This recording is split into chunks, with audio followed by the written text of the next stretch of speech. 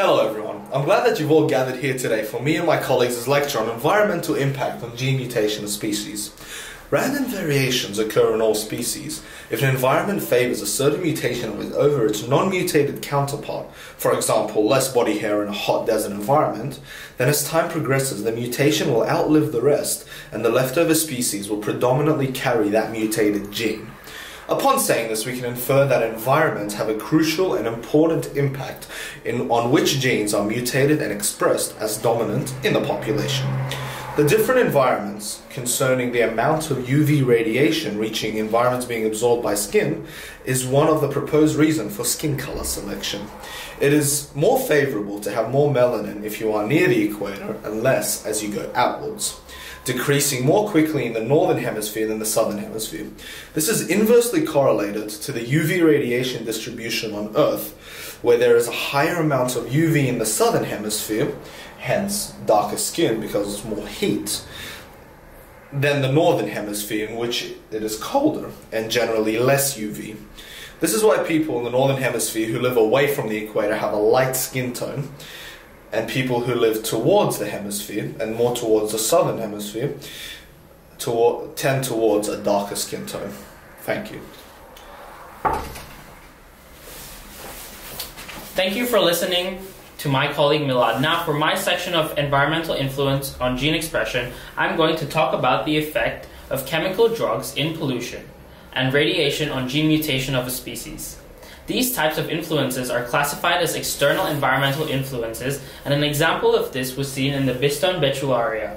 Melanistic variety of the Biston betullaria or moths were rare, but became more common in 19th century England during the Industrial Revolution. Dark varieties of insects are called melanistic. Melanistic moths are camouflage against tree branches with sulfur dioxide pollution. This helps them hide from birds and other animals that hunt in the daylight. In areas that became industrialized, the peppered moths were found and preyed upon, while the melanistic variety of the pepper moth survived and could breed and pass on the dark wing color. This caused a shift in the phenotype of the Biston betullaria population from peppered to melanic. A few years later, scientists discovered that jumping genes cause this. Jumping genes are mobile segments of the DNA that can alter gene expression of other genes by changing their position within a genome. After talking about the UV radiation and chemical drugs, the change of environment temperature can also be a factor that influences species gene expression. Himalayan rabbits is an example that had effect by temperature. Himalayan rabbit is type of rabbit that with cold color when one of the recessive allies CH present in homozygote condition. This type of rabbit will express with white fur over the body, except the nose, horns, ears, and tails, which are black. The black extremity are the portion which have lower temperature, less than 34 degrees Celsius, than the rest of the body.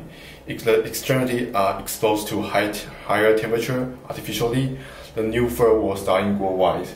However, if the portion of the body breeding albino fur is artificially kept at a low temperature, the fur will forming black. The allele CH is coded for an enzyme used in the pigment formation, which is temperature-sensitive ally.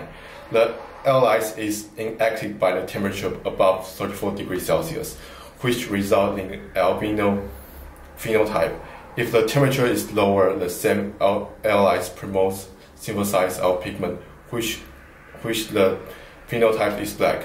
Moreover, when the rabbits of this genotype are growing at a cold environment, they could completely be black as well. Thank you for your time.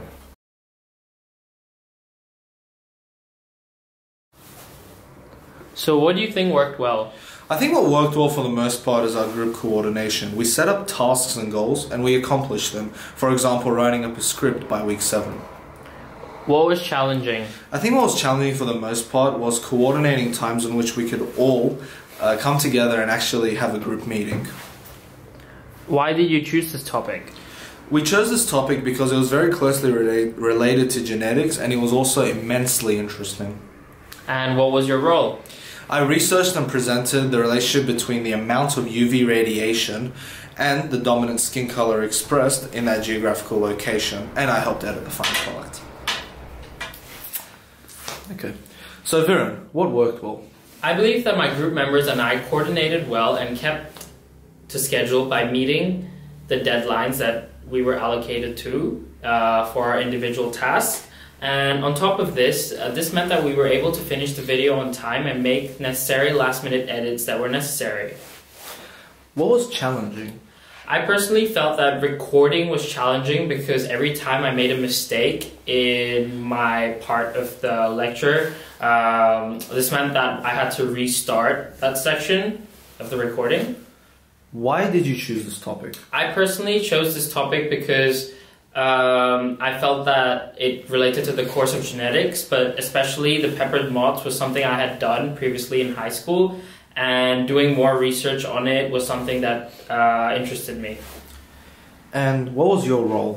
My role in the group was to talk about the chemical influence of radiation and pollution on gene expression. I also arranged setting up the video recording equipment and the room that was required to make the video, as well as contributed to the video editing. So Nathan, what worked well? I think the best part is we are able to finish our video assignment quite earlier, so like we don't need to rush till end of the due date, and each person had contributed to the assignment very well. What did you find challenging? The most challenging is to schedule a free time for everybody, because not like everyone have available time, and every person have like different timetable. Why did you choose this topic? Because it's about genetics and it's related to one of our lecture like we have learned in the course. So it helps like our understanding more about gene stuff. And what was your role in this? My role is to research about the environmental temperature that can influence the gene expression and also help a bit when we are recording video. Thank you.